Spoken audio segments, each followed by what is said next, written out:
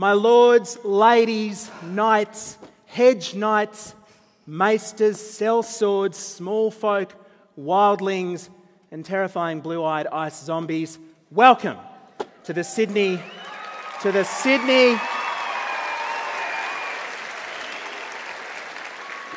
For tonight, this venue is being renamed the Sydney Wester Opera House. A little bit awkward. Screw it. For tonight's Game of Thrones event presented by the Opera House and, of course, Supernova. My name is Dom Knight. I'm your MC for this evening, which is very cool. And I'd like to start by acknowledging and paying my respects to the traditional owners of this land, the Gadigal people of the Eora Nation, their elders past and present.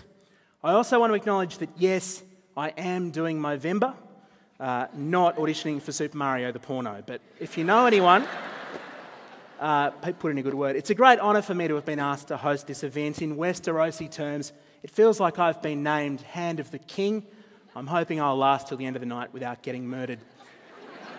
And of course, we Australians have embraced the world of ice and fire more than anyone, at least judging by the stats on illegal downloads. And so I want to pay tribute to all of you in the room tonight. You are the first Australians ever to pay for Game of Thrones. Give yourselves a round of applause. Well done. This series is so huge here. Even Julia Gillard used to watch Game of Thrones when she got home from a day in Parliament. I think compared to the intrigue and bloodshed of politics, she found it calm and relaxing to watch Game of Thrones. And I remember on the day Kevin Rudd came back to office and got his revenge, one of the top trending hashtags on Twitter was Rudd Wedding.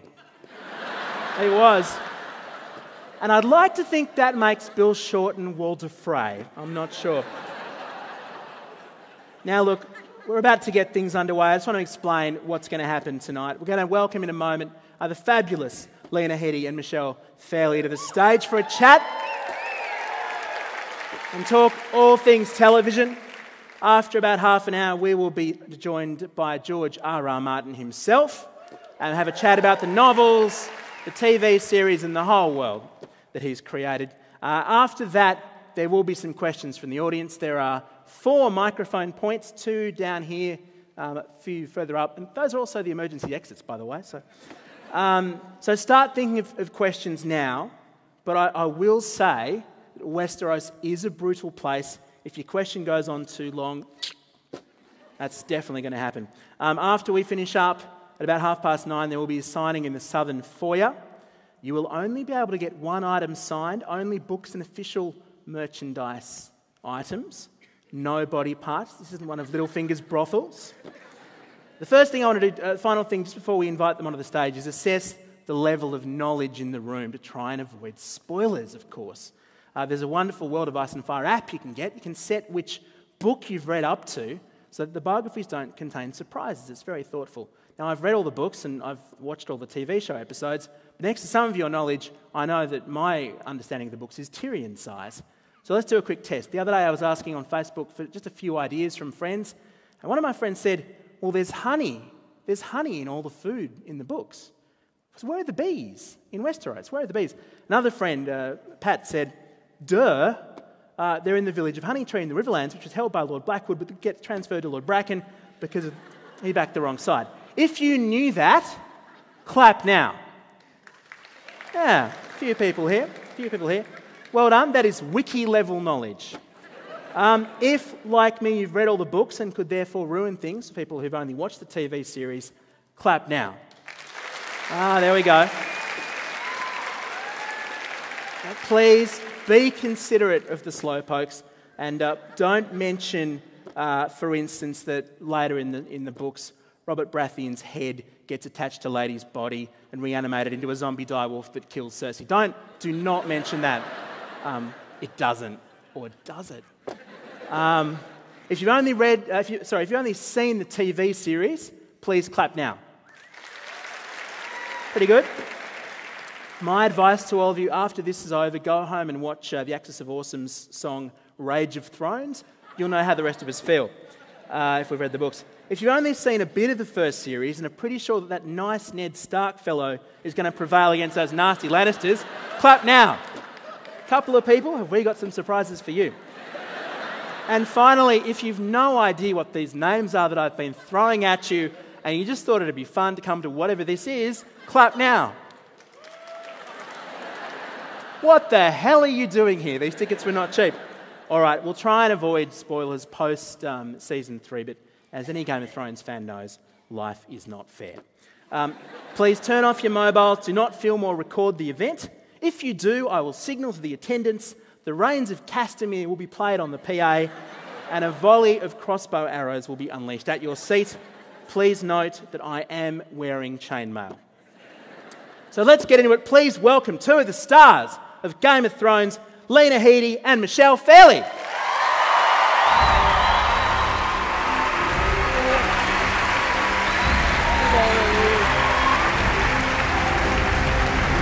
Hiya, how are you?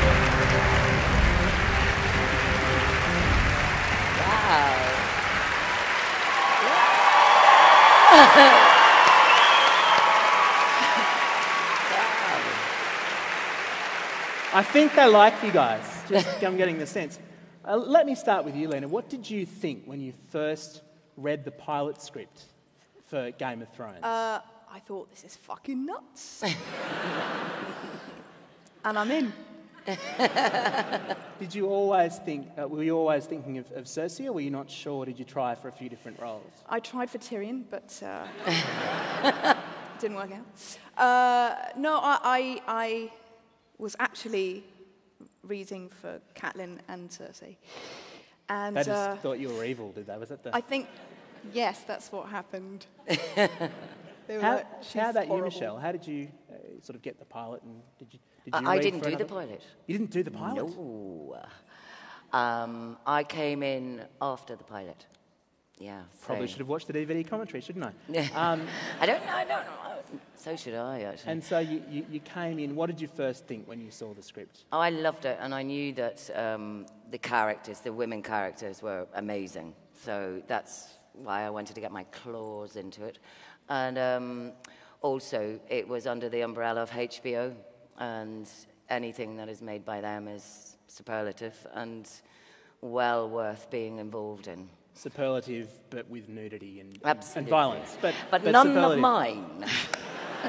Well, I mean, as we know, they're making some of the best TV in the world today. It's a great thing. So there is a pilot out there with a different Catelyn Tully Stark. Yeah, absolutely. Right, well, we'll just bury that forever. But you mentioned the amazing parts for women here, and fantasy's not generally known as a genre that has complex, detailed characters. I remember I was reading that Peter Jackson actually had to create a role for Galadriel in the Hobbit movies just so there was one woman for like 5 minutes in each of the movies. Have you seen much fantasy before? Have you been in fantasy before? Me? Only on a weekend.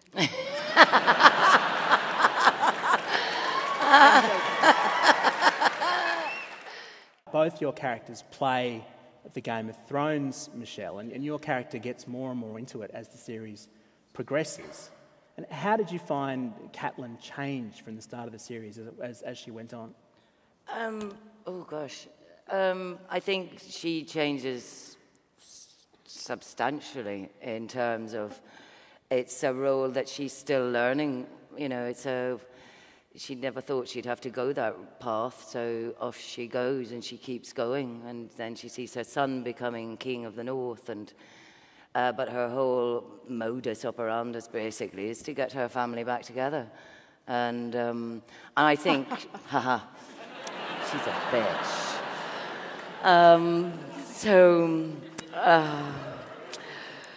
What's left of it, and. So she changes substantially. I'm not doing very well, am I? You all look amazing, by the way. So many of you. Sorry, what was the question? And Lena, with Cersei, I mean, do you see her as villain or victim in all this? Because you could argue it either way, really. I think, Villain. I think there's kind of both elements there. You know, I mean, from her own family, the pressure, you know, the way she was brought up, the relationship with her dad, it's fucked up. Do you know what I mean? And she's in the midst of this kind of male-dominated kingdom, and as they all do, the women, they kind of fight their own fight, and I think they do it pretty bloody well. You know, I think she's kind of a bit of everything. There's a beautiful scene where Cersei reflects on... Has sex with her brother. Yeah, well, that... That is a beautiful scene. I'm not going to judge. Hey, It's romantic. that's just the way it was. The Targaryens did it for generations. It's all good. Got to get it while you can. And Keep it in the family. he's a good-looking man too. Yes, I completely see your point. But where your character just reflects on, you started out as twins, you did everything together, but then things start. That wasn't even intended. Things started to change, and the different expectations kicked in. Yeah. And Cersei had one path, Jaime had another. Well, this season that we just shot, season 4, God, I can't believe that, was a very different relationship for the two of them. What I love about this is it endlessly evolves, and there's constant change. And so I think it was something unforeseen for her, what happens this season, which you haven't seen, so I'm going to stop talking. But have you both read ahead? Do you know what happens later in the story going forward? Yes. And is that something you did from the beginning, or was it a thing where you made the first series and then only then did you discover what lay ahead? It's quite hard because a lot of the other actors have read it, so they start talking about... I've read all the books they started, and they just kept going like a massive feast. And whereas I read per series. So you don't want to look too far ahead. But I do know what happens, but yeah. particularly to my own selfish reasons. But I don't necessarily know Lena's story, or anybody else's in that respect. With the knowledge that I do mine, So, but the scripts are always they're based on the novels. Is that because you want in each series to be only at the point of knowledge that Catelyn would be at? Yeah, I think so, and it's also you've got the scripts. Or your work sheets, It's your actually Bibles. exciting getting the scripts and not knowing. You're kind of like, what? Yeah. But my mum reads the books and she's always highlighting passages and going, look at that. Does she? Yeah. She gets so excited. It's mental. Wow. Sadist.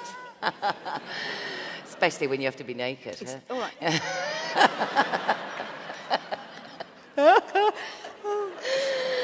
Another one of you and your brother.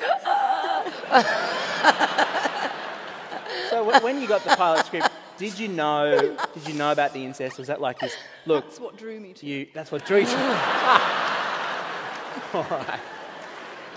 No, I found out about the show from Peter Dinklage. We were doing a little film in LA, and he was reading in the trailer, and he went, "Oh, Lena, this is great. There's a role for my sister." He was like, "I'm getting a blowjob, and she's fucking the other brother." And that's what he said, and I went, "Oh, it sounds interesting." And that's how it came to sort of pass. It's true. It's funny because when you start watching Game of Thrones, certainly my experience, and I know other people feel this way about it, you start off thinking it's a fairly simple story of a good family and a bad family. And the good family have troubles, and you think they're going to go through and solve it all. She's rejecting the good, bad, yeah. I hate. But then there's so much more to it than that. When did the penny drop? Oh, it's still dropping. I think. It's still dropping. It's David and Dan who write the scripts are incredible, amazing, and it's a real gift to receive them every season. And the penny is always pretty obvious. Yeah. And like I say, the kind of constant change of all these characters, nobody's ever truly who you think they are. You can't really pin anybody down. I like this constant moving of everything, and which also keeps it exciting. Once they see an actor inhabit a role as well, and what they can do or what they can bring, and the subtlety and the nuances, you know, they start to layer as well. Yeah.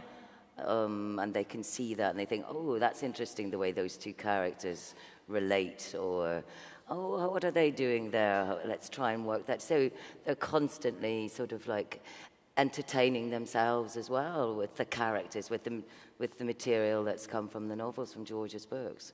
Because it just keeps changing Yeah. and shifting, and there's Absolutely. always more to a character. Yeah. When did you realise that Game of Thrones was huge? Was there a moment when you just thought, wow, this is a massive show, that it's all happened? I think it's still, I mean, I'm always surprised anyway, do you know what I mean? But it's, no matter where you go now, people know about Yeah. it. It's incredible. It's quite bonkers. Yeah. Do you get recognised in the street? Usually when I've got my clothes off, yes. But, no, yeah, you know. Yeah, you do. You do. I got searched at Heathrow, and the lady was halfway through, and she went, "Is it you?" And I was like, "You just wanted to look in my bag. I know it." But you know, the weirdest of places. You could just smuggle anything in now. She tries. I'm taking a koala home. So, I mean, You're going to get stopped at customs. I was joking. Anyone from customs, I was joking. It's a merkin.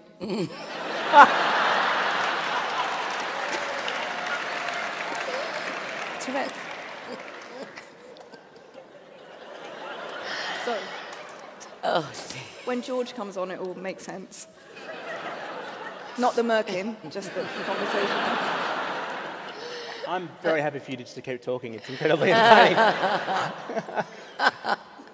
What's been a really hard day on the set? And I guess for you, there's one scene that comes to mind. a hard day on the set. That jolly wedding. Oh, that was wonderful. That was a lovely wedding. I particularly liked the bride. I thought her dress was lovely. Oh, that cake Yes. with nose. When did you first find out about the red wedding? I mean, I remember reading it in the book and just going, he what? Seriously? I read the scripts and went, what? No, that's not true. I knew it's something that anybody who has read the books talks about, actually. And a lot of the cast members who had read the books that far in advance used to talk about it a lot, and I kept hearing this red wedding, what? And I was like, what is the red wedding? And so I sneakily went into a bookshop and stood and read the book. Stood and read the passage. That's exactly what I did. And I was like, okay. But David and Dan always said in interviews that they kept referring to it as the RW. And somebody asked them once, when do you think you will know that that Game of Thrones will be like a success, or you'll have accomplished something? Mm-hmm. And they kept thinking, they thought, when we reach RW. And nobody really knew what it meant. And it was the Red Wedding. And that was the one thing that they wanted to put on the screen. They were so excited and thrilled. And no, I mean, it's glorious. Indeed. It was brilliant to do, actually. I was sitting with someone last night who hadn't seen the Red Wedding before and had been sort of binge watching all of the episodes to try and get up to tonight, and it did her head in. But it was great to just see that being rediscovered. And it was an amazing moment, wasn't it? I mean, when that went out on TV here and in the US, we get it on the same day now, the entire world just stopped and went, what the fuck was that? What was that day like for you, Michelle? I was working in Toronto, so I think they get it. Is it on the Monday night? I think Toronto screens it the day after in the States. So, and I was filming on the Monday, and I wasn't on the Tuesday, but I was back on again on the Wednesday. And when I came in on the Wednesday, it was just like people going, and because once you've done it, you've done it. You know, you've achieved, you've worked. And How long was it between the filming and the broadcasting? it's of those 6 months, isn't it? Yeah. 6 months usually, isn't it? Pretty yeah. much. We've usually finished around end of November, and then it March. starts screening in March. Yeah. And how long before the airing did you get to watch it? I didn't see it actually until oh gosh, I've seen it once actually, and I watched like that. We don't have the clip here. It's okay. Oh damn! I saw it. I had to. They do commentaries. What are they called, Lena? The things where you sit in a cinema and watch it, and you comment. Commentaries. Commentaries. Yeah. And I think it's a it's a commentary. commentary. And I had to do David Nutter, who's a brilliant director, and he directed that episode. David Nutter was in LA. Richard Madden, who played Rob Stark, was in London, and I was in Toronto. So the three of us were all linked up, and we watched it in our separate cities and talked sequentially. And that was the first time I saw it, actually. And I was like, I couldn't watch, actually. I couldn't watch. I remember reading it and thinking, A, I'm going to lose me pal. Oh. Aw. It's not fun I'm going to drinking alone. cry. It's not. It's sort of your fault. It is her fault.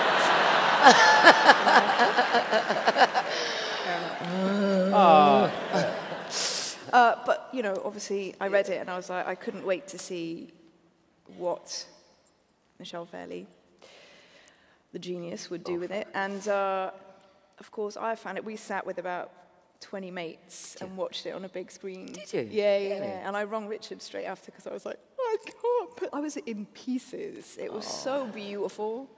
I'm a bit of a nerd about the show. And so, amazing job. Oh, thank you, Lena.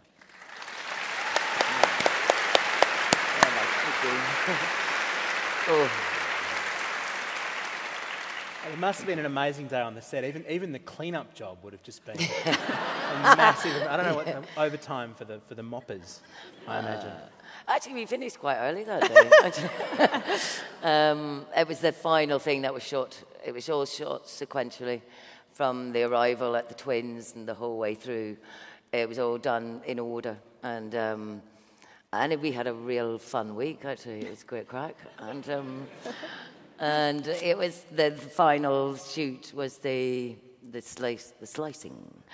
And Sorry, does anyone not know what the Oh, red wedding sorry. is? Applaud now if you don't know what this is. oh, It's this red. you do know. It's a I really know. nice scene. In Westeros, red is a traditional wedding garb. Yeah. It's very charming. Billy Idol's there. It's brilliant. Yeah, it's lovely. Just Bad bring jokes, your right? own knife, you know. And how did you feel at the end of the day? Were you just absolutely gutted, or did you just sort of walk off and just go, "Okay, let's have a drink"? I didn't. I went and had a haircut actually. The wonderful Kevin Alexander, who's the hair guy. Bless him, Kevin. It was lovely because all the crew came on, and they'd achieved an amazing thing. Amazing crew. The camera, the sound, costume, makeup, hair, wood, everybody. You know, props. Those guys had worked so hard all week, and everybody was amazing. And for them to achieve it, as well as actors and directors and the writers, it was a wonderful sense of accomplishment. And I think everybody was proud of what they'd achieved, that they'd actually got there and done it and completed it. We are surrounded by they're geniuses. amazing crew Yeah. who work unbelievable hours and they're do such lovely people too. incredible work. You're obviously all very good mates. Or at least if you're not, you're really faking it brilliantly. They were I good hate- actors, huh? I love her. See how good she is?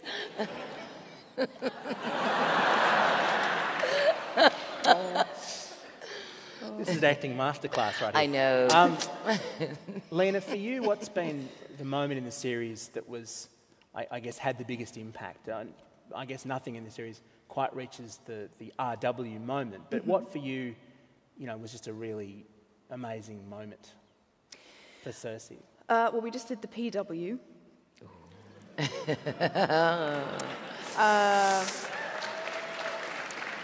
Which was,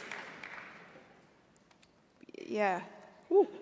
I mean, it's all, you know, like I said, I'm a nerd. I just love it. I love it. I love her. I love the writing. It's an incredible gift of a job. Yeah. You know what I mean? It's just kind of constantly thrilling for me. And who's fun to work with? I mean, no one. No one's fun to work with. I mean, there must be a bit of a dynamic between you, I guess, particularly in Peter, if you knew him before, and particularly given you have so many great scenes. Peter Dinklage. About yay high. Yes, he's pretty awesome and silly. We giggle a lot, you know what I mean? Look what we do for a living. I know. You have to be really clever. It's true. Ask me anything. No, it's you know, it's been 4 years now. It's kind of, sorry, nerves. I just talk rubbish. But we're kind of a big dysfunctional bunch of gypsies who are genuinely fond of each other and then kill each other. Yes. One of the interesting things about your characters is they're both mothers, and that it really seems to be one of the driving factors. Some of us are good mothers. For both of them.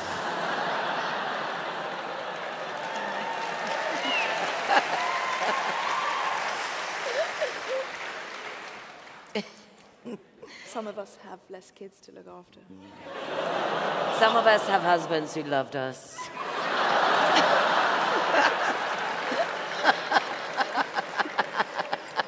Come on. There is no reply. Come on, put him up. I fucked my brother. What can I tell you? Only one of them, though. Two would be weird. I know. Oh, dear God. I got a shiver. Sorry. I can't really top that. No.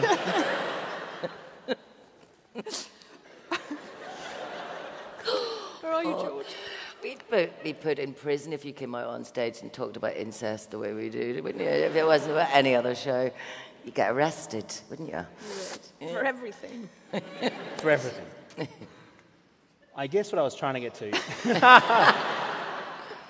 it's just, I mean, there's been a lot of analysis of Game of Thrones and A Song of Ice and Fire in terms of the role of women, because it's quite different from other fantasy, and I guess from other productions, the roles for women are richer and deeper.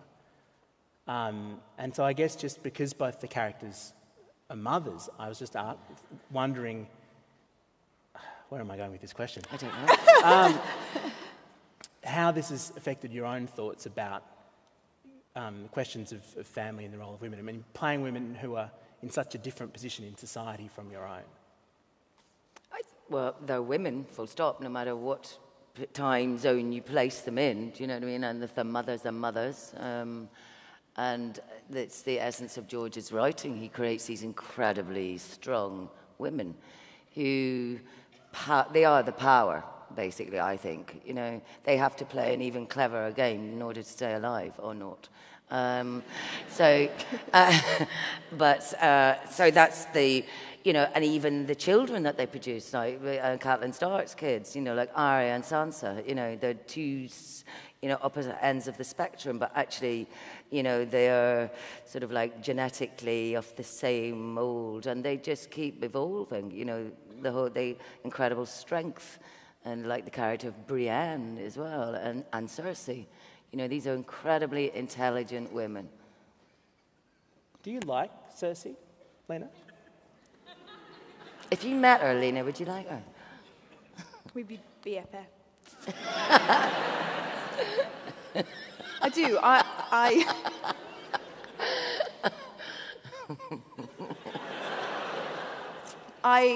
do. I love Cersei. I think she's incredibly complex and under a lot of pressure. She needs a good shrink. That's what she does. She needs some therapy. And And I don't think you could have light without the dark in all of these characters. Do you know what I mean? Everyone has a possibility to kind of step to either side of the spectrum. And what I love is they kind of zip around it all the time. You know what I mean? And I think she's somewhere in there is a light of morality somewhere. She's going to find it. That's what I love. There's lots more books coming. It'll come at some point.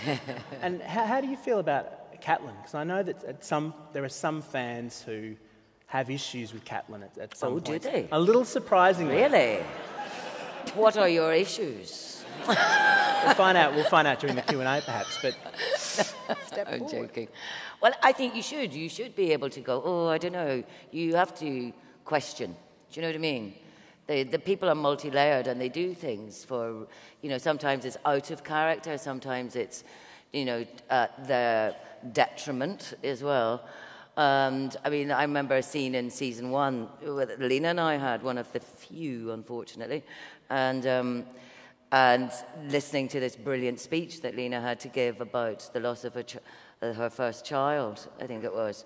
And suddenly the knowledge that Catelyn Stark has of Cersei Lannister changes, because she's learned that this woman is not just this cold, vicious bitch, but actually she's as a mother, there's this, it's seeping in, this sort of loss, and it's a protection, it's another layer of armor against getting hurt again. So they're constantly... Catelyn's not an easy character. She's not a particularly nice woman. Sometimes she's got a rod up her ass, and and you want her to be a little bit more chilled, but have a little bit more fun, have some sex. Typecasting. Yes, it is, and.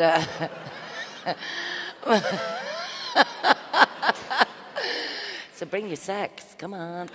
So it's challenging. It's wonderful to play actually, especially when they go against the grain.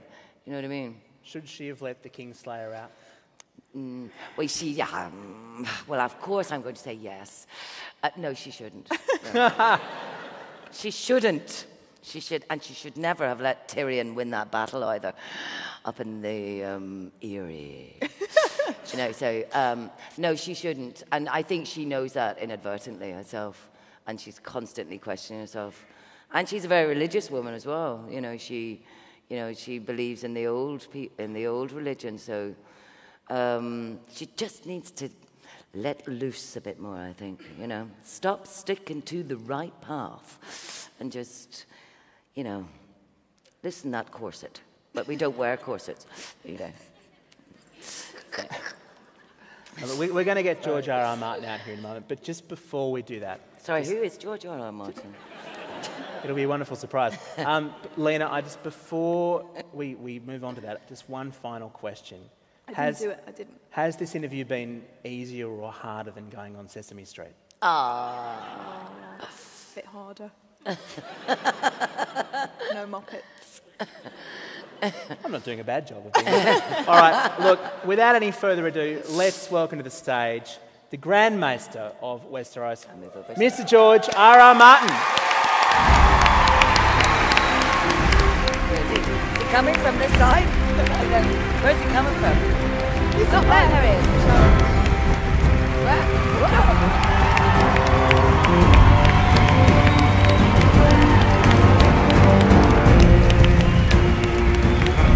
Over there, George. Right there. He's well done.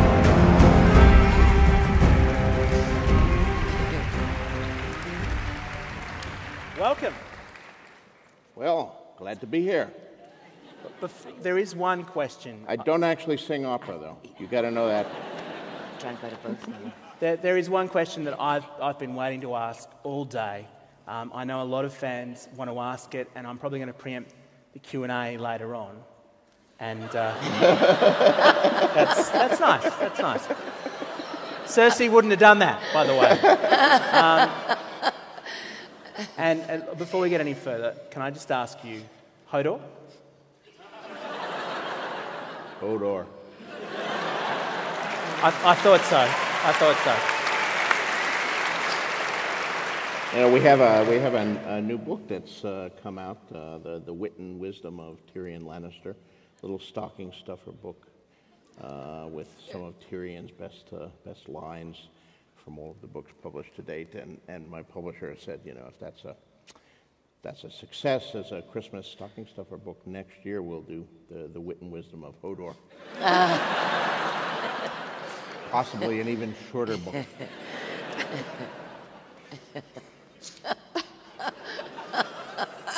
Christian Nairn, who plays Hodor, amazing guy. You know, we cast him, and he had memorized all his lines in a day. The entire season, he had everything right down. I was going to ask something more general, but let's go with this. How did you arrive at the word Hodor as opposed to anything else? Well, you have to keep reading. Fair enough. I'm not going to tell you that. When I first started watching Game of Thrones, I thought it was a conventional story, as I was saying before, the good Starks and the bad Lannisters, and it became so much more than that. And when did you first realise the scale and the complexity of the story that you were creating? Well, I knew right from the beginning that I wanted it to be large and complex. That partly came because of the origins of the story. I mean, I had been working in television for 10 years, from the mid-'80s through the mid-'90s, and I was pretty successful in that field, but there was a sort of a common theme every time I turned in a script. It was, George, this is great, but it's too big and it's too expensive. We can't possibly do this. It's 5 times our budget. Could you please, in the second draft, cut it down? And could you eliminate, you have 137 characters here. We have the budget for 6. And this huge battle that you have, could it be a duel between the hero and the villain?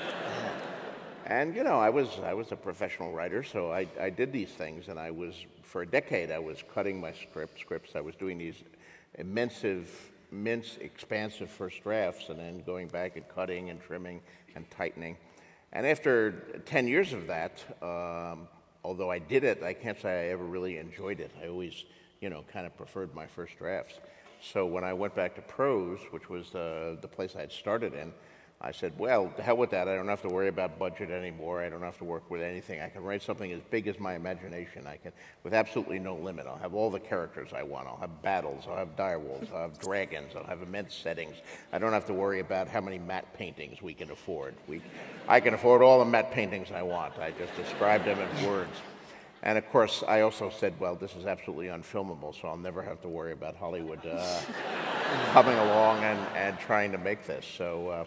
And it's kind of worked out well because, although they are filming it, it's David Benioff and Dan Weiss who have the problems. I just continue to write it large and expansive. That being said, even I in 1971 and 70 or 1991 and 93 and 94 when I was first working on it, I knew it was large, but I had no idea how large it would become. Initially, I thought I was writing a trilogy. I do sometimes go back and even say myself, did it have to be quite this large? I'm just Did you really need 7 kingdoms? You know, the 5 kingdoms of Westeros. That has a nice ring. It could have been 5 kingdoms. That would have been pretty complex, but you know, once you throw the balls in the air, like any good juggler, you have to keep juggling them. Well, it's not just the 7 kingdoms. Then you've got all the free cities, and you keep going east. And yes, I'm just wondering, there is that. There is that too. you keep adding characters, which is wonderful for the reader and as a fan of the world. It just keeps getting more and more complicated, and more subplots come through. And I'm just wondering, in a general sense, do you ever wonder if it's going to be possible to tie up all the loose threads? Did the phrase need to have another family wedding? I do wonder about that. I have, you know, night terrors, I think, about that. Because I still have 2 more books to go, and I have a lot of things to wrap up in those last 2 books. But I think I can do it. But we'll see when we actually get to the end whether indeed I can pull all of these things together. Sometimes these damn characters have a mind of their own, and they refuse to do what I want them to do. But we'll see. We'll know in another decade. I don't know how well I wrapped it all up. I have to, no, I can't actually be that long because I have to stay ahead of the show. David and Dan are writing very fast, and I'm writing very slowly, so it's kind of a race. I still have a lead, but it's getting smaller with every passing year. So you could just, for book 7, this plague just comes through the kingdoms, and they're almost all gone. But in writing the novels, one of the really lovely things about it is that you have this sort of Wag-like ability to slip into the skins of the different point of view characters and take on their voice and adopt that. And how do you choose which characters are point of view characters and which characters never really get that treatment? Well, it's not an exact science by any means. I have a large story that I'm telling. Essentially, it's a world war. It begins very small with everybody except Danny is in Winterfell when it first begins, and it's a very tight focus. And then as the characters split apart, first into 2 groups, and then the 2 groups split into 4 groups, and etc., each of the characters encounters more people and has a different type of it. It's like if you were trying to do World War II in a novel. You can write a novel of World War II, but do you just pick one average GI and do Band of Brothers?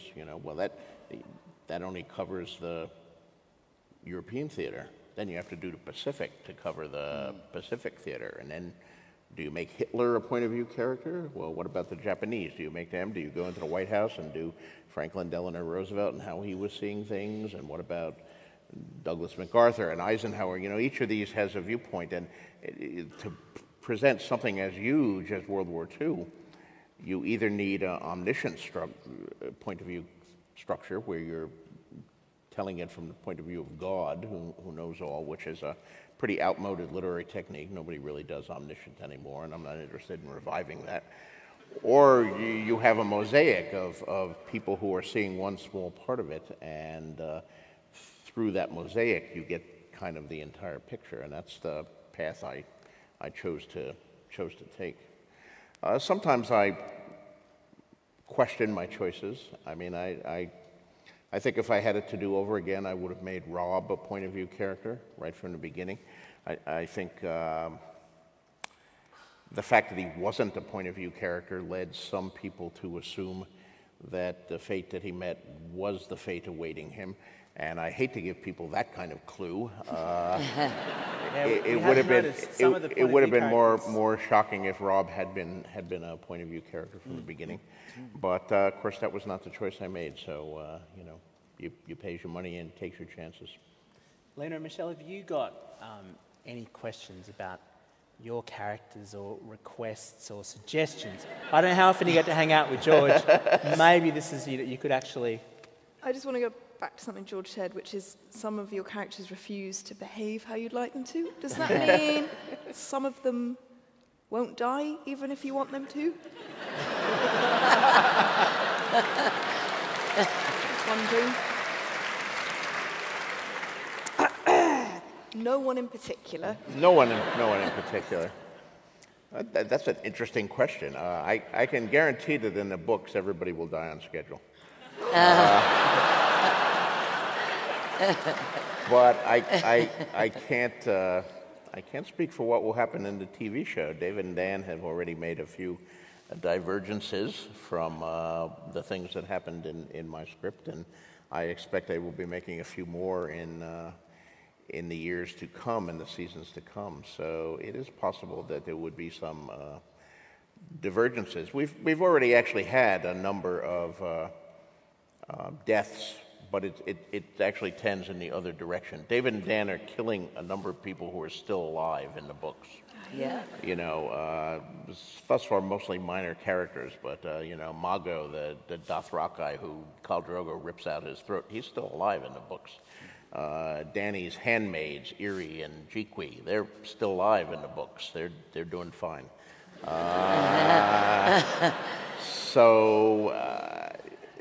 You know, these things happen. I think David and Dan, you know, when I broached them about this, they point out that unlike my book characters, the actors expect to be paid money to appear in the show. We do it for love. Therefore, in order to introduce a new character who I've introduced, they got to kill some of the old characters so they can reassign the salary and still keep the show on budget. So you know, that's the difficult problem there. Yeah. So Lena, talk to your agent.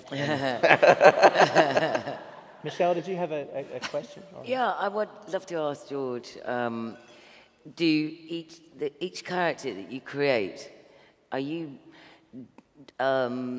drawing from people you've met? Is it people you've met that inspire you to create these characters, or is it just your wonderful imagination? Well, some of them are at least partially based on people that I've met. Some of them are based on characters from history. You know, although the work is fantasy, it's strongly grounded in actual medieval history. The Wars of the Roses being one of the major things. You know, the Yorks and the Lancasters instead of the Starks and the Lannisters. But I like to mix and match. I like to, you know, move things around.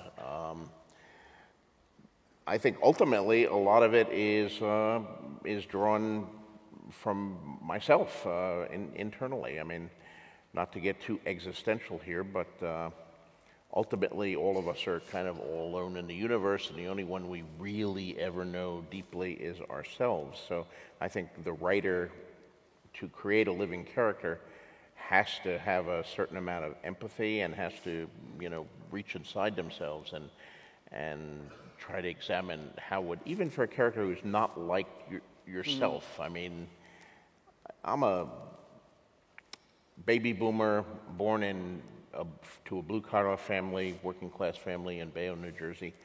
And I have written characters who are baby boomers born to a blue-collar family in Bayonne, New Jersey, the kind of autobiographical kind of fiction that you do. But I never wanted to be limited to that, so obviously I've never been a dwarf or an exiled princess or an 8-year-old girl or anything like that, but still, when I'm writing those characters, when I'm writing Arya or when I'm writing Tyrion, I am those characters. I'm trying to get inside their skin and see how the world would be like if you were in that position, knowing who they are. And it's not always easy, but, you know, I've always believed that you get this question, well, how do you write women, or how do you write a dwarf when you're not a dwarf? How do you write that? And yes, there are certainly differences, and some of that can be resolved by research or talking to people. I mean, I had a correspondence with a fan when I was writing the first and second books long ago, who was a paraplegic, who was paralyzed from the waist down, and he gave me a lot of valuable insight about how to write Bran and what it would be like, and that kind of information from other people you can never duplicate. But at the same time, ultimately, I think the humanity, the common humanity that all these characters share is more important than whether they're men or women, or tall men or short men, or princesses or peasants. Those things make a difference, certainly, but all human beings, I think, in all cultures throughout history, have loved their children and wanted success and love and a certain prosperity and wanted to eat and, you know, not be killed. And, you know, there are certain very basic things that motivate all people, and I try to keep that in mind when writing any character. Lena, can you see a lot of George in Cersei? Yeah. I did want to ask George if you fall in love with all your characters, you know, or do you does that change as you go along? I fall in love with many of my characters, and I certainly identify strongly with the viewpoint characters, the ones, you know, and there's only about a dozen of those, but the ones where I'm actually inside the skin, looking out through the world, through their eyes. I think in order to write them, I have to identify with them. I have to essentially become them. And some of them are much nicer people than others. But when I'm writing someone like, say, Theon, who is a controversial character who some people like, but many people hate, I have to try to see the world through Theon's eyes and make sense of what he does. I mean, I love fantasy. I've been reading fantasy my whole life. Tolkien had a profound influence on me. But I'm also very cognizant of some of the flaws of fantasy. And one of the things that drives me crazy in so much of the bad fantasy out there is the externalized view of evil, where like evil comes from the Dark Lord, and the Dark Lord is sitting in his dark palace, and he has his dark minions who are, they wear black, and they're very ugly. So I've deliberately tried to play with that. I created the Night's Watch, who, even though they're full of thieves and poachers and rapers and, you know, generally the scum of the earth, are heroic people, but they all wear black. And, you know, meanwhile, I have some other people who are really, really handsome and good-looking and fair, but then, not naming any particular names, but are not necessarily the nicest people in the world. We were talking before about the moral complexity of the world, and it's something I think you really come to grasp a little way into the first book and I guess the first series, that your assumptions about these characters and whether they're good or evil are actually challenged as you go on. Do you think any character can be entirely good or evil, or do you think that there are always shades of grey? No, I mean, great characters have always interested me most, and I think the world is full of great characters. I read history, and I don't see any purely heroic characters. I don't see any purely evil characters. I mean, you can pick the most extreme examples, and, you know, famously, Hitler loved dogs. So he was very nice to his dogs, but, and Hitler didn't think he was a villain. Hitler thought he was the hero of the piece. Stalin, Mao, they all, you know, the great mass murderers of history, Genghis Khan, they all thought they were the heroes in their mind's eye.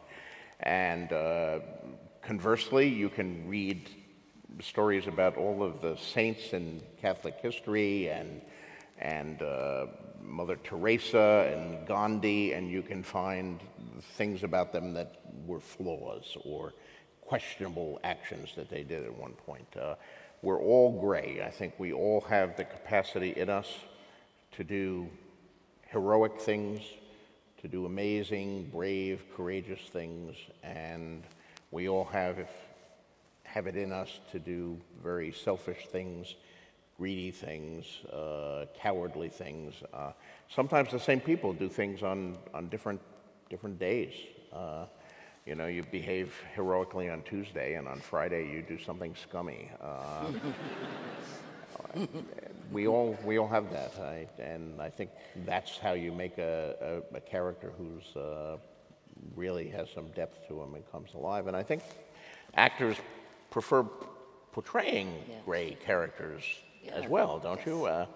Rather than, you know, Mother Teresa or That's boring. Yeah. I can't wait to find out the redeeming qualities of Ramsay Bolton. That's going to be fascinating. Ramsay has had a hard childhood.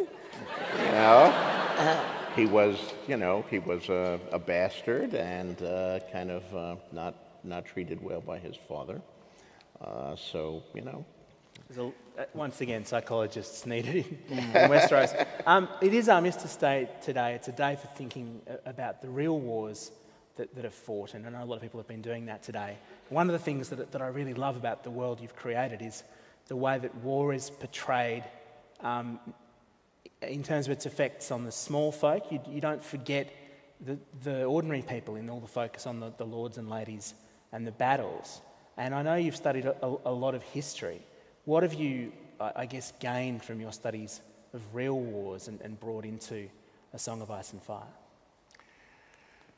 Well, you know, one of the things about fantasy, from Tolkien and even before Tolkien, with writers like Robert E. Howard, is so much of it is concerned with war. You know, those swords are not just for show. There's a lot of battles and stuff being depicted in fantasy. And of course, the simplistic fantasy, it's always the fully justified war. It's the forces of light fighting that Dark Lord and his really ugly, evil minions. And obviously, you have to fight the ugly, evil minions in the black, because otherwise they would spread evil over the earth.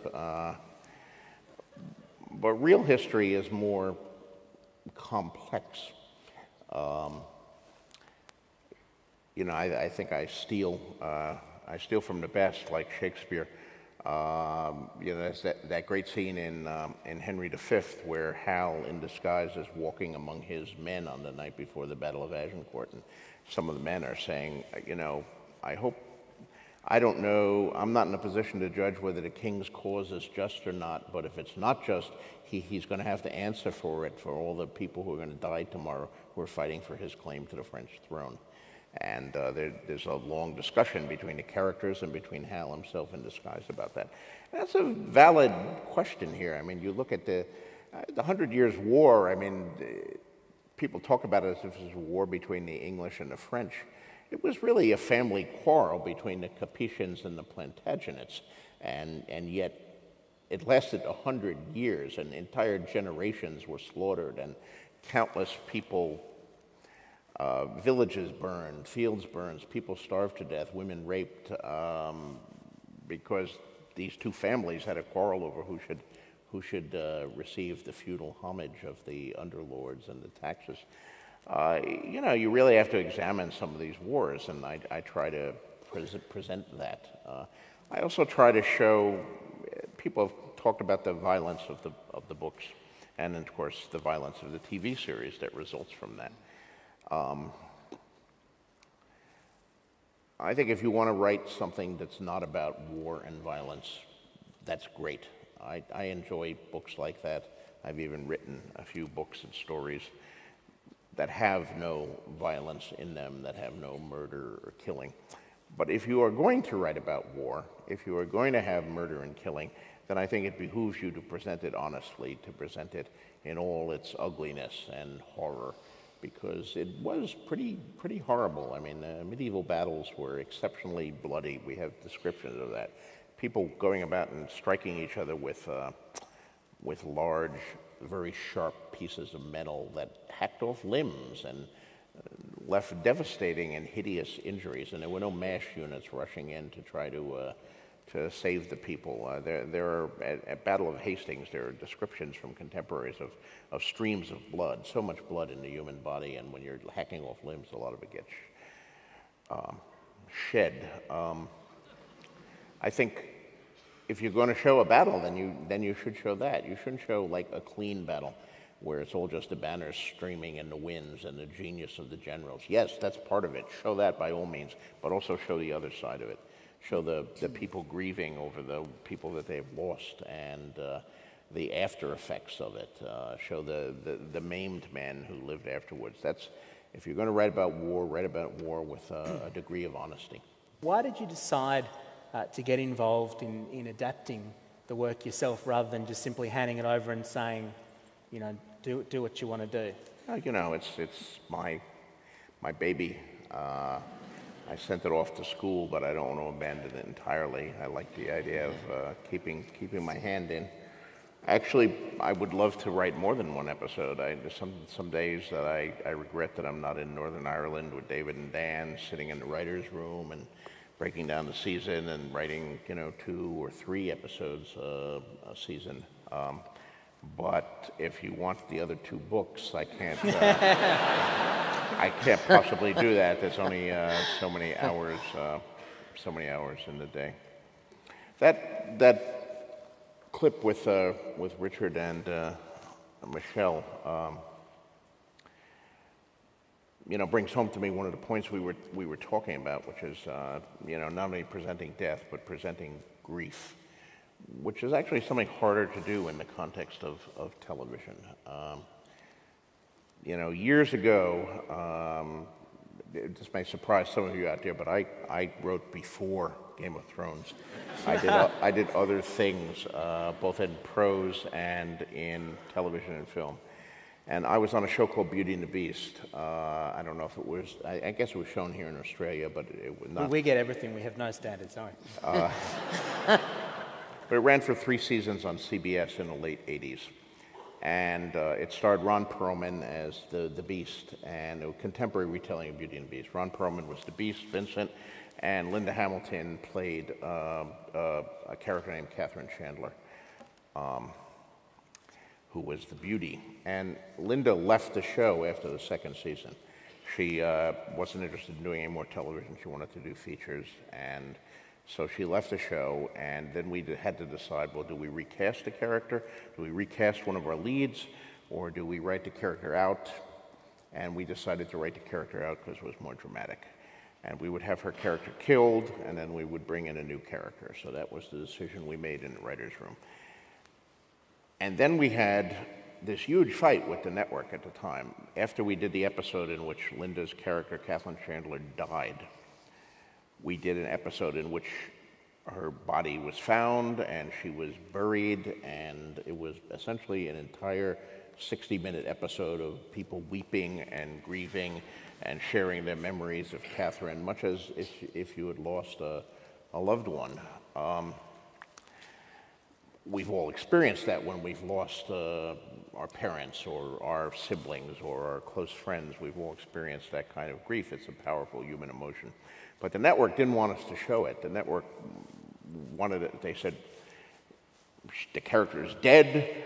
We got to move on. We got to introduce the new Beauty, the new female lead. Let's never mention the name of her character again, and just move right on with adventures and excitement, and then people will find the new Beauty and forget about the other Beauty. And of course, the writers were horrified by this idea and said, no, we can't do that. We've spent 2 entire seasons saying, this is Romeo and Juliet, this is Tristan and Isolde, this is one of the great love stories of the ages. He's not immediately going to forget about her and move on to the next Beauty. And we kind of won the battle, but we lost the war. We presented the episode. It was a very powerful episode.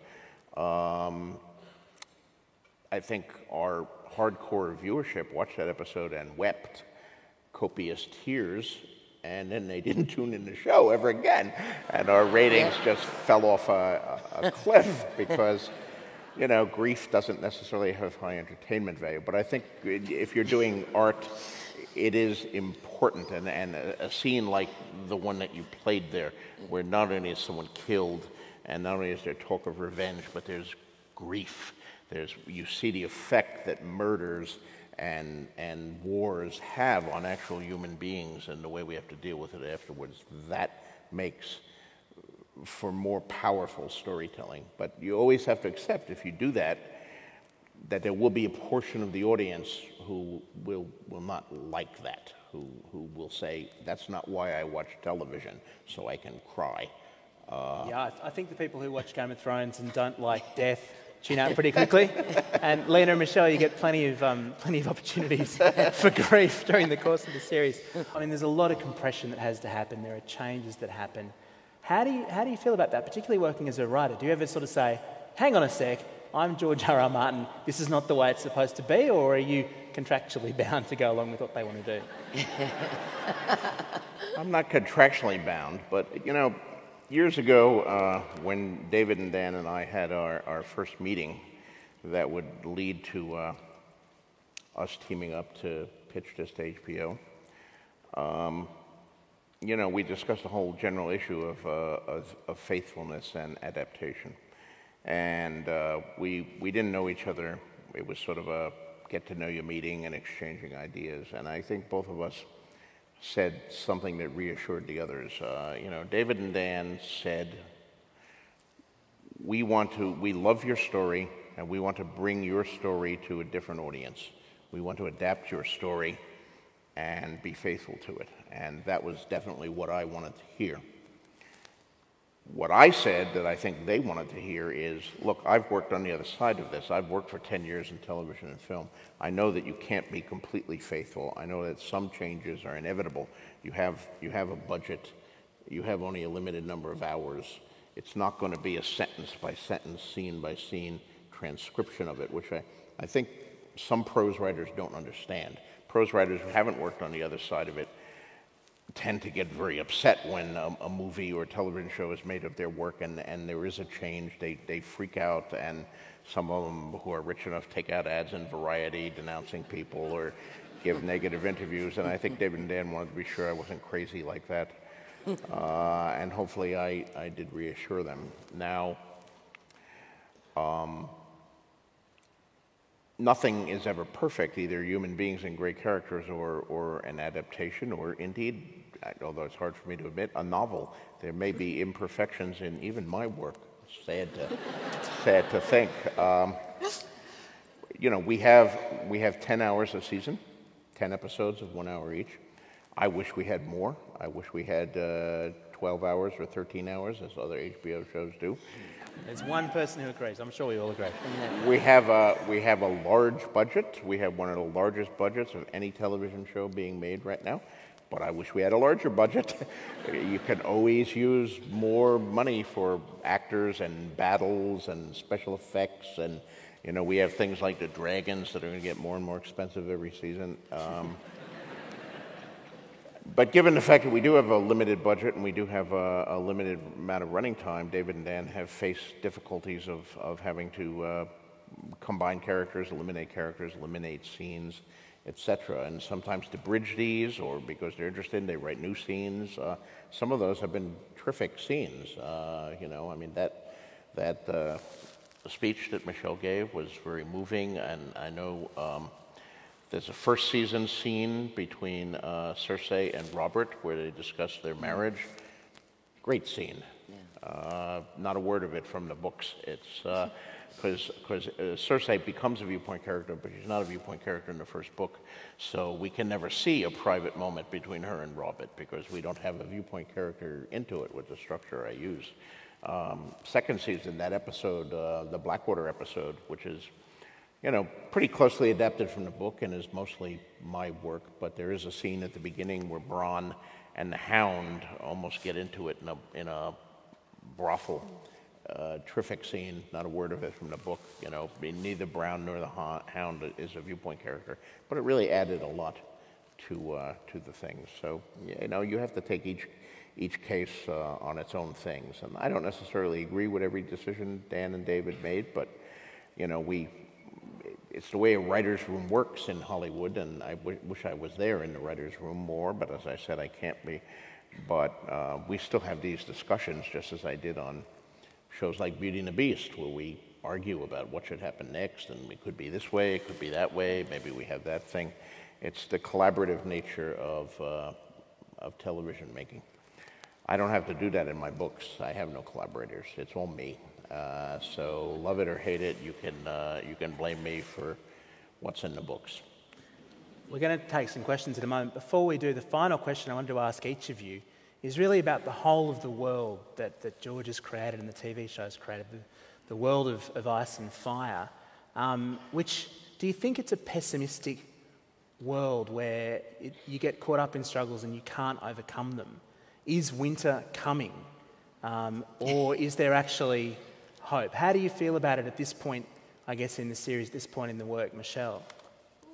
Well, I think simply because the characters are so multidimensional, so incredibly written. These are people that want to survive. Nobody's going out there to want to die today, you know. So they have a passion for life and survival, and I think anybody who lives in that world has to have a tough skin. And it's watching these people develop their tough skins as well. That's how you play the game in order to survive. It's like Cersei's wonderful line to Ned, you know, play the game, you know. What do you think, Lena?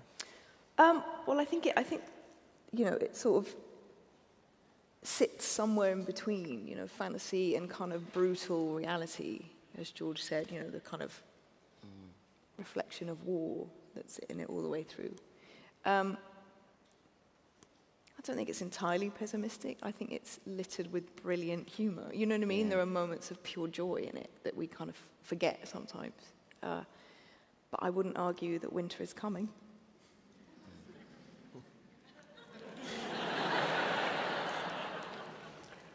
I don't know, winter is coming.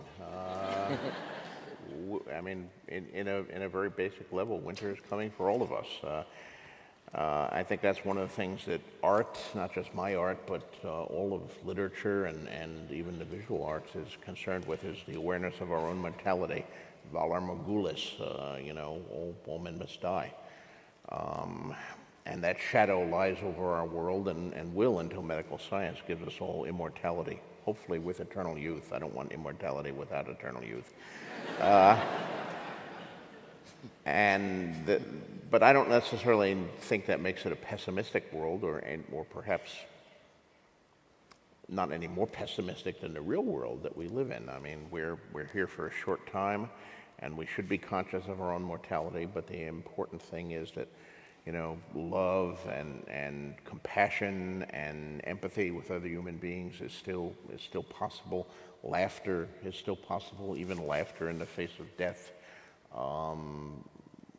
The struggle to make the world a better place. We have things like war and murder and rape and horrible things that still exist in the world. But we don't have to accept them. We can fight the good fight, I think, the fight to eliminate those things. So there is darkness in the world, but I don't think we necessarily need to give way to despair. I mean, one of the great things that Tolkien says in Lord of the Rings is, despair is the ultimate crime. That's the ultimate failing of Denethor, the steward of Gondor, is that he despairs of ever being able to defeat Sauron. We should not despair. We should, do not go gentle into that good night. So winter is coming, but light the torches and drink the wine and gather around the fire. We can still defy it.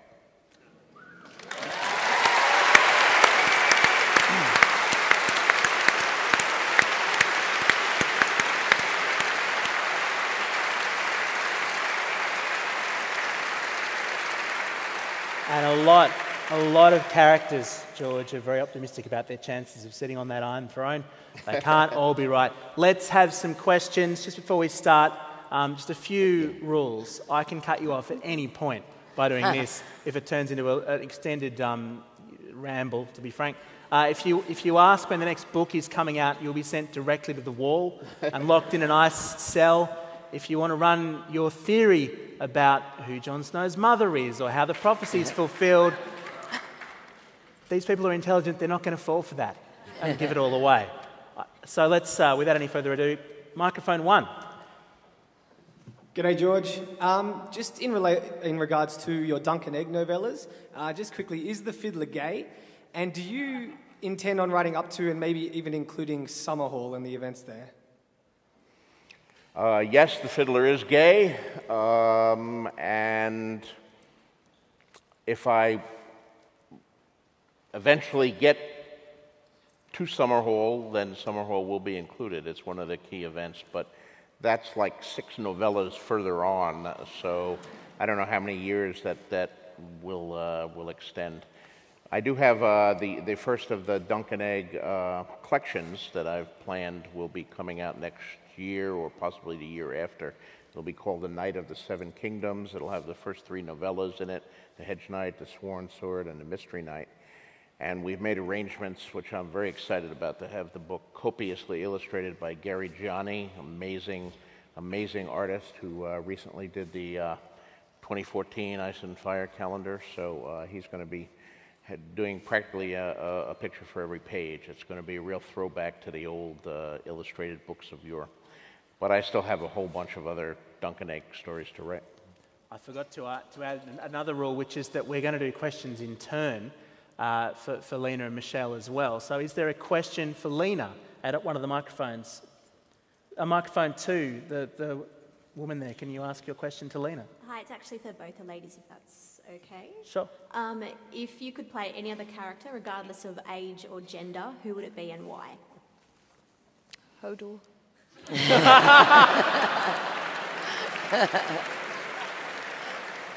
And you've already memorized all his lines. Yes.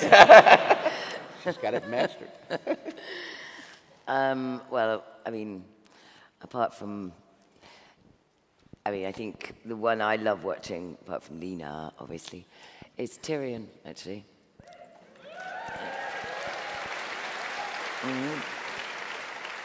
Possibly anyone who's still alive. Yeah. All right. Have we Anybody got with a heartbeat.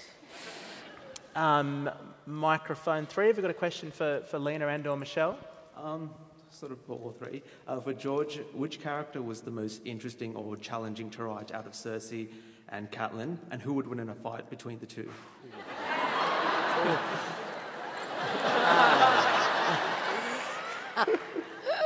Shall we try? You know, answering questions like that gets you in a lot of trouble. I think the Trojan War started with a question like that. Choosing between 3 strong women, and there's no He's not going to easy destroy the answer. canon, okay? I don't know who would win in a fight.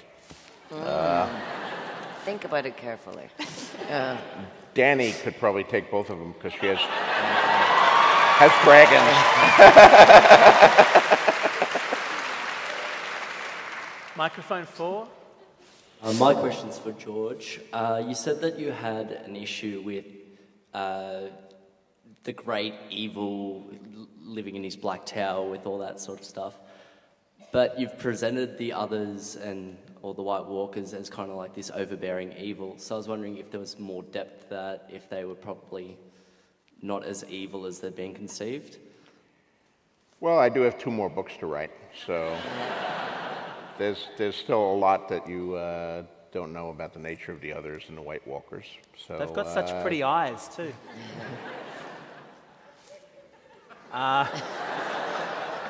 Microphone 1. We've got a question for Lena or Michelle. Anyone? No. I'll go on then. Sorry. Mine's a bit complex. I'll try to boil it down. I'm doing my doctoral thesis on, on religion and spirituality in contemporary literature, and I find it so fascinating how you handle religion and spirituality. And I'm just wondering, in particular, where your inspirations came from for the various different religions, and perhaps if you're trying to make a comment or why you chose to approach it the way you did. Those are some very, very broad questions. Yeah, I'm sorry. Yeah, that's your doctoral thesis right there. You know, it's interesting. I was discussing this morning with an interview I was doing with a journalist who asked me some questions about religion. J.R.R. Tolkien was a profoundly devout and religious Catholic, and yet he left religion out of Lord of the Rings entirely. There's no temples, there's no priesthood, there's nothing, but there is the actual physical presence of gods or godlike beings. I mean, the Sauron and his predecessor Morgoth are essentially fallen angels, and so there's a deeply religious underpinning. I was raised Catholic as well, but I'm not a practicing Catholic. I suppose I'm an agnostic or an atheist at this point in time. But in writing about the Middle Ages, you have to take into account the immense power of the church during the Middle Ages, and if you're going to have a quasi-medieval thing, I think it behooves you to include something similar to that. So in my case, the medieval Catholic Church was one of the inspirations for the Faith of the Seven, which is the dominant religion of the 7 kingdoms. You know, as a Catholic, I was raised with the whole doctrine of the Trinity, you know, which, like many kids, I thought, okay, there are 3 gods. No, the nuns would say, there are not 3 gods. There's only one God with 3 aspects. Okay, right. And the aspects each have a name, right? And one aspect is the son of the other aspect.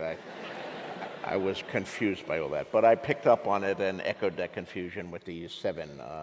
You know, the maiden mother crone thing is a traditional pagan belief system, which I drew on a lot from my wife Paris, who's here. And then I invented the male equivalent to that with the father, warrior, and smith, and then I added the stranger as the odd one out, the wild card, so to speak.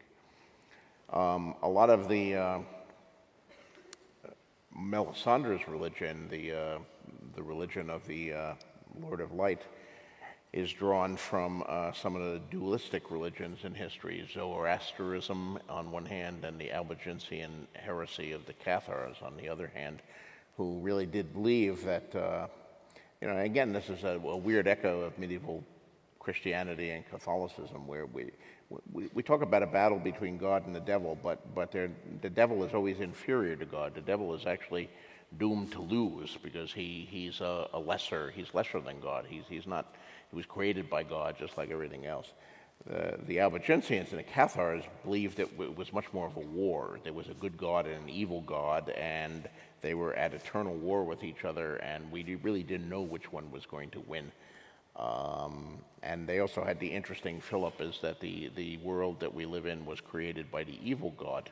That's why things are so screwed up, and we have things like pain and suffering, and, I was never satisfied with that explanation by the nuns either, Why, if God is so wonderful and loving, why do we have pain? Well, pain is to tell us when we're ill or our body is breaking down, and it's like, couldn't we have had like a light, like a dashboard light? Oh, my appendix is going out. Did we really have to have excruciating pain? Is that a good thing for the loving God to do this? I don't know. I'm digressing here. But yeah, I drew on many sources. There's the famous saying of all writers, if you steal from one person, it's plagiarism. If you steal from 100 people, it's research. So I do a lot of research into history and Shakespeare and all these good things.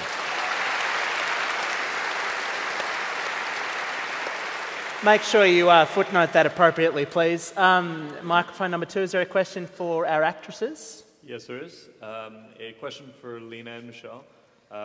Lena, you're saying you were auditioning for the part of Catelyn. If you were to get the part, how would you have played it differently than Michelle's portrayal? And Michelle, question for you, how do you think she would have done?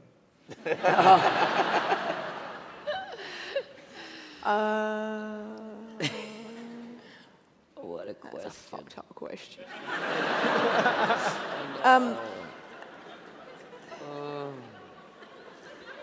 You can just say, I'll take that as a comment and move on. We do it all the time on this show called Q&A. I'll take that as a All right, she's amazing. I don't, obviously I'd have been better. No, she's incredible. Yeah. Microphone 3, maybe another question for the actresses. She'd have done wonderfully. No, my question's for George. Right. I've written a book. George, we talked about women earlier, but did you set out to choose voices of people who hadn't been heard in fiction?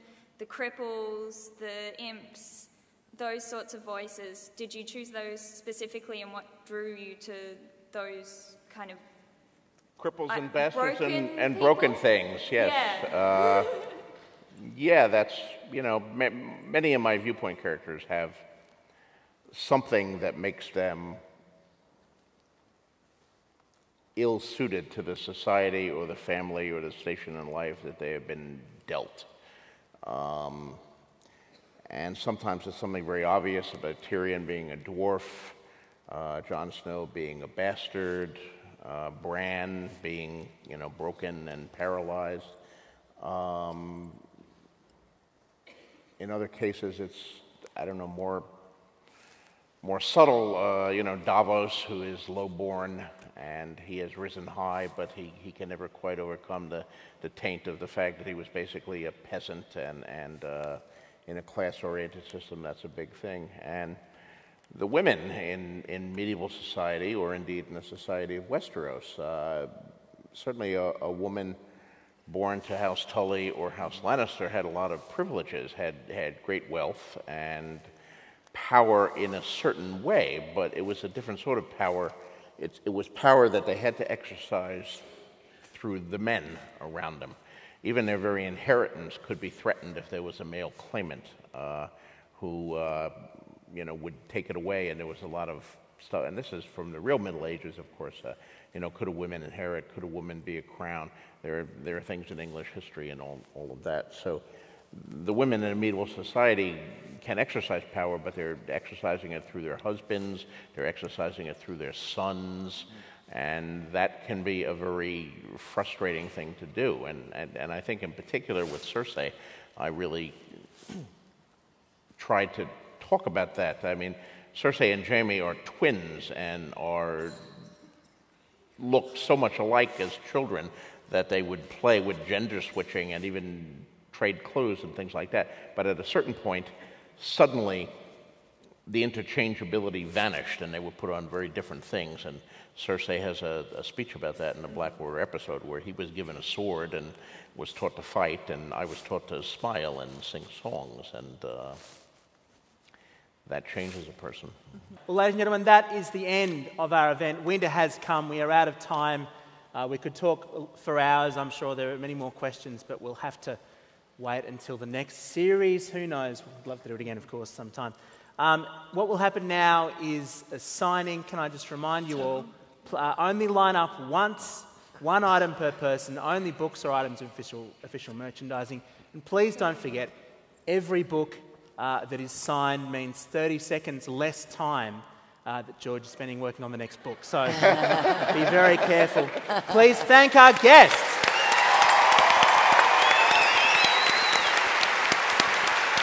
George R.R. Martin, Lena Headey and Michelle Fairley.